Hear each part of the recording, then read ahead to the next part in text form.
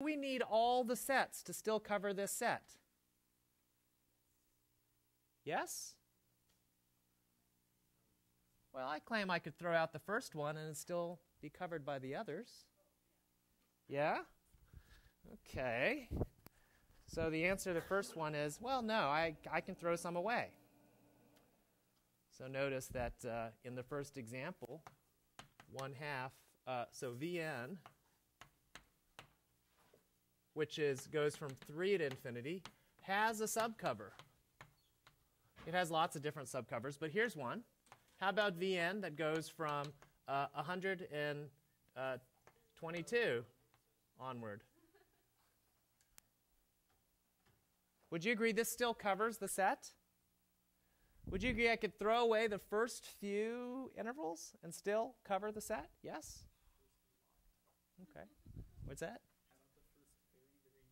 The first very, very many. How about the first million? I could throw them away, and the rest still cover.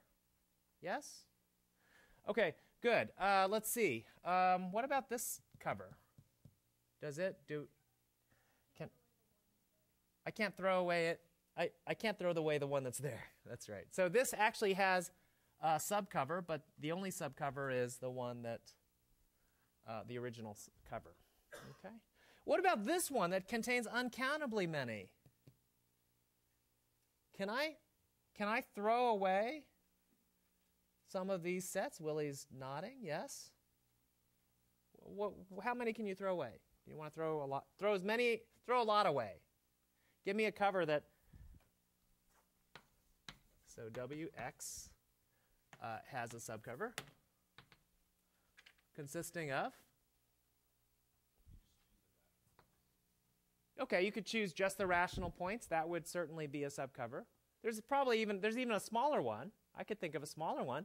How about one that's centered at, let's say, it's centered at the 1.5, and well, here, let's make it easier on ourselves. 5/10. If it's centered at 6/10, these are a radius a tenth, right? So they'll overlap. 7/10, 8/10, and I think that's enough. No? 9/10. Would you agree this is a subcover?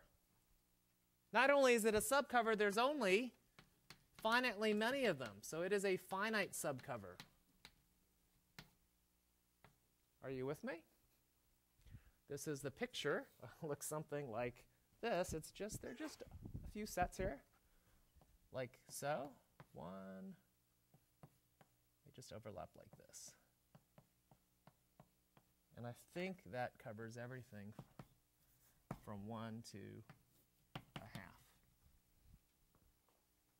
Everybody with me here? Okay, so why do we care so much about open covers? Well, that will become apparent shortly. Let's see here. Let's do one more example. How about the following? Suppose I took this set. How about 0, 1?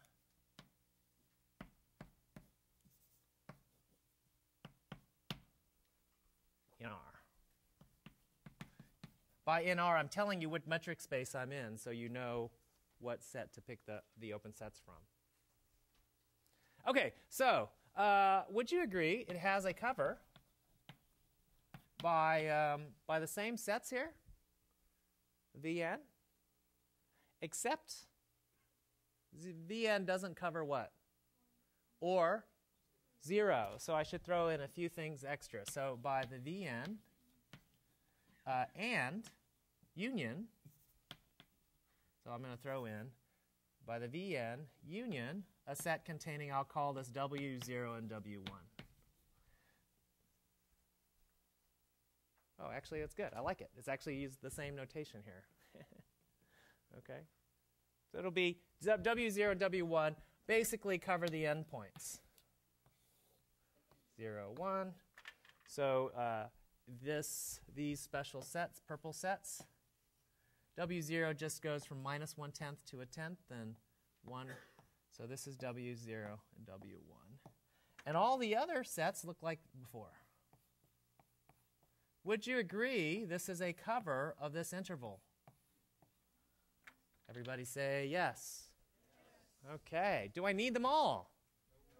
Does it have a subcover that's proper, that doesn't use them all?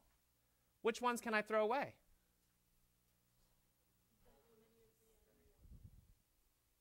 I can throw, so does this suffer from the same problem as this? That is, does this set have it has a subcover. Does it have a finite subcover? This one up here? No, because no matter how far you go, you won't, with only finitely many sets, you will not cover everything, right? If you had, let's say, finitely many sets, then there's a largest index. The largest index might be 22 million. Would you agree that that one set, the V sub 22 million, wouldn't cover everything? It covers all the other sets, so you can throw the other ones away, but it won't cover the endpoint. So this creature does not have a finite subcover, this cover. Whereas for this set, this cover does. It has a cover by this, and it has a finite subcover. A finite subcover is, in particular, can you name one? How about W0, W1, and V11 would do? Happy? Okay, great. We are ready now to make our definition for compact. So when I put up this definition, you should ask yourself, why is this somehow saying the set is small? Okay. So here's the definition. We're going to say that a set K is compact. Usually, of course, you're referring to some metric space. But as we'll see later, you don't actually have to refer to the metric space you're embedded in. But I'll put it here for now in parentheses. If every open cover of K contains a finite subcover.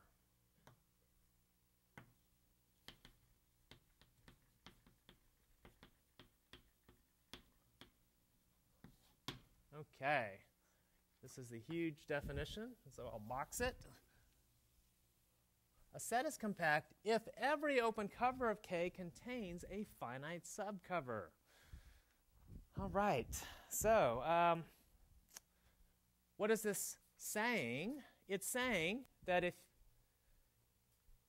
to show that a set is compact, you want to show that every open cover has a smaller subcover that's, in fact, finite. Okay? Or to say another way, if you want to show a set as not compact, that means there is what? There is a single open cover that has no finite subcover. Okay, so I'll just say, so K is not compact means there exists some open cover with no finite subcover. Okay. We can wrap our brains around this definition. Let's look at some of the examples. I claim in some of these examples we've already perhaps seen that some of these things are not compact.